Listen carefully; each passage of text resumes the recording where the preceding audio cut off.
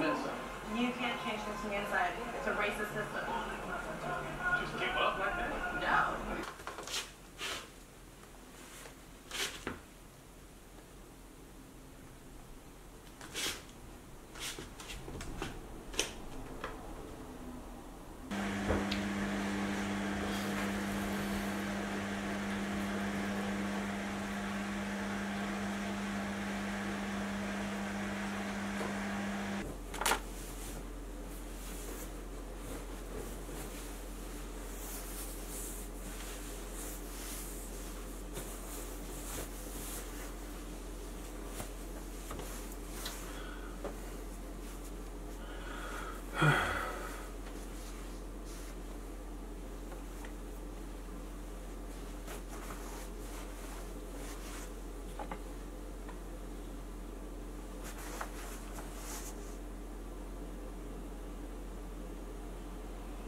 Wow, this is a hell of a spreadsheet.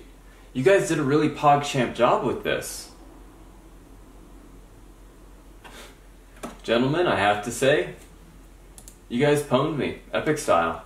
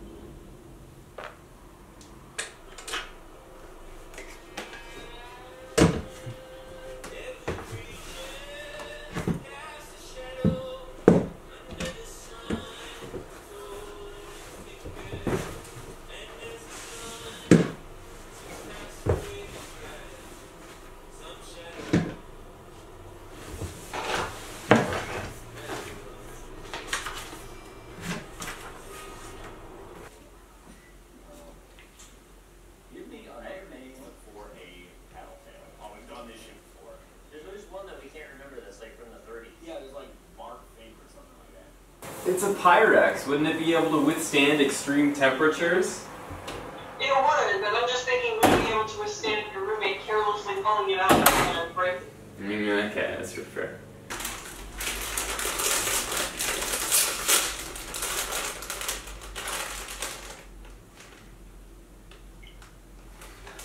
I don't want to eat this. Oh, it smells so gross. What are the consequences of too much nutmeg? If it's really, really too much nutmeg, you might wind up tripping balls. Nice. Okay. So, you know, you might not want to do that. But, you know, you'd have to eat like a half a cup of nutmeg for that to happen. Shouldn't have told me that.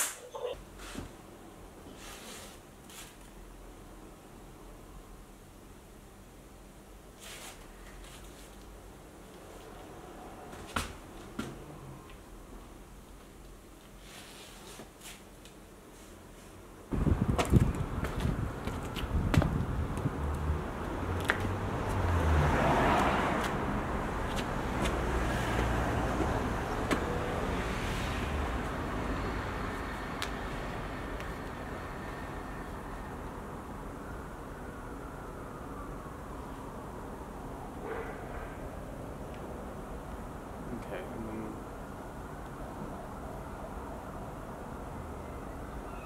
Something like that. I revisit Crazy Ex-Girlfriend a few times here now and then to just like...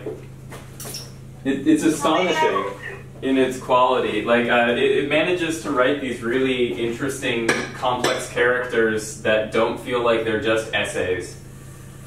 And I feel like a lot of times when you're like watching these, I don't know, these quirky shows, these like CW type shows, every character is either, well, time to reference whatever vaguely public domain media property is popular now, or you know, they've got their monologue, their big soliloquy that talks about everything that they're all about, and they're just giving that out on the curbside. But Crazy Ex-Girlfriend, I think, is, I don't know, there's a certain je ne sais quoi, which I did not expect from the show that gave me a song about how healthy some guy's sperm is.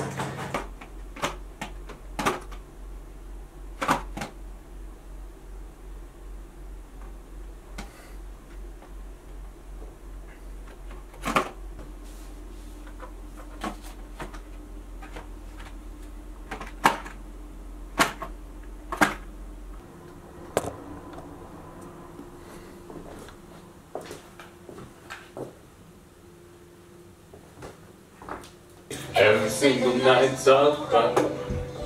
Every single night's a fight. And every single fight's alright with my brain.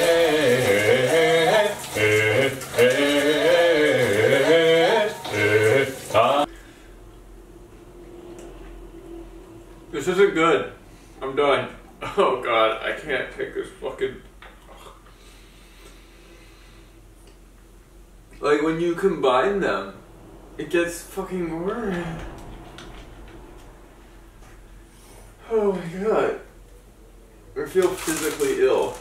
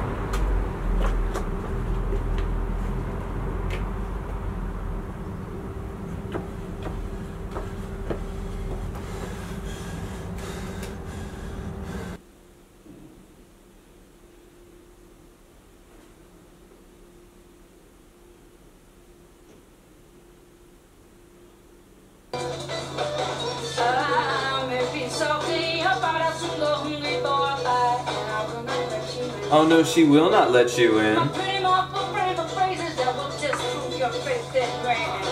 Oh, Chris. Okay.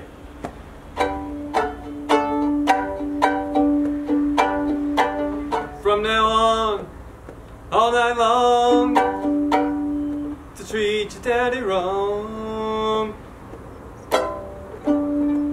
Okay, I need to practice more.